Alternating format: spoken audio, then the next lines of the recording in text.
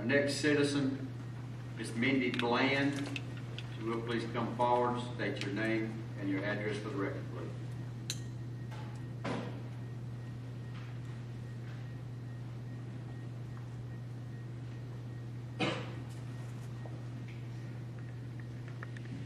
My name is Mindy Bland and I reside at 4801 Gary Lane, Valdosta, Georgia 31601.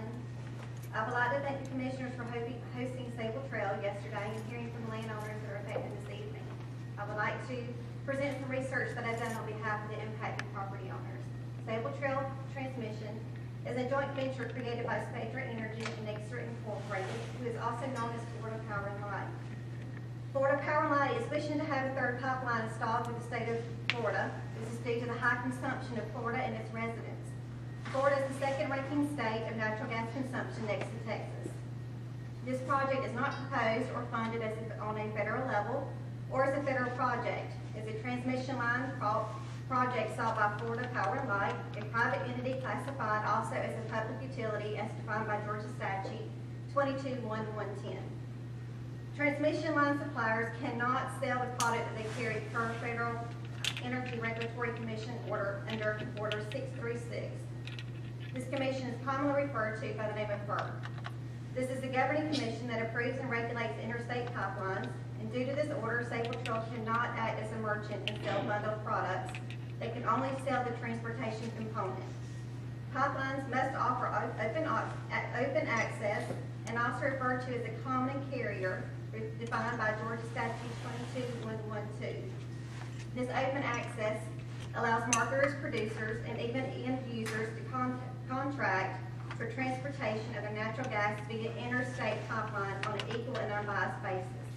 In essence, this pipeline will not be servicing natural gas to any Georgia residents or Georgia businesses.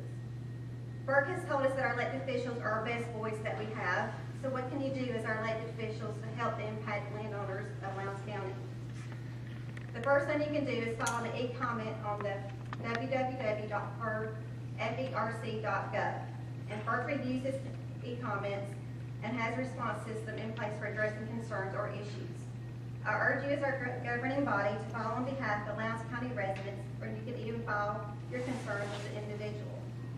FERC monitors these comments and even has noted to us the interest that's being shown by some of our impacted neighbors.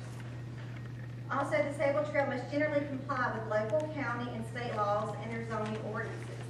Proper authorization and permits must be filed in the installation phase. This is your opportunity to protect the impacted landowners in your county. Though I will note that the regulations put in place conflict with FERC regulations, their regulations will prevail. The line is installed is 36 inches and will have impact zone or explosion radius of about 1,000 feet. FERC has a minimum depth requirement of 3 feet, but it can be up to 5 feet in agricultural areas. I ask that you place a local ordinance with a maximum depth of 5 feet be placed in this pipeline. Each foot helps lessen the devastation if an explosion were to occur. Safety is a top concern for people, and since the line is not regulated on how close it can run to your home or to the pot of school, please consider creating also noise ordinances that will prohibit them from working during the late afternoon and evening hours to prevent them from disturbing family time. Another issue for landowners is the effect on property taxes. Since the property tax has to pay taxes on the right-of-way, they can no longer use it as they see fit. The board can propose a tax relief on the portion of the land impacted. If the proposed project gets approved, or for your research, I encourage you to read a document prepared by Pipelines and Informed Planning Alliance, partnering to further enhance pipeline safety in your community. Visit pip/info.com to find this document. It's a fantastic website that provides a wealth of knowledge designed for government officials and how the safety of the community can be impacted. It's created by the U.S. Department of Transportation's PHMSA, or also known as Pipeline and Hazardous Material Safety Administration.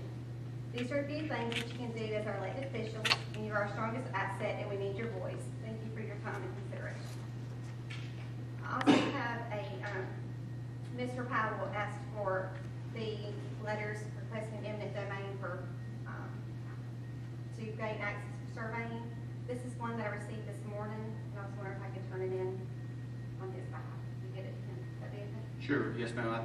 I would like to ask, and thank you for your presentation, if you would consider furnishing a copy of your presentation that included all of your questions that you'd like to address, along with that to the clerk, so that we would be able to have that information. We'll follow up. And I also have let the park, I was trying to get here in a hurry, but I have a pamphlet from park themselves that shows, addresses state ordinances, the property taxes, and the next debt.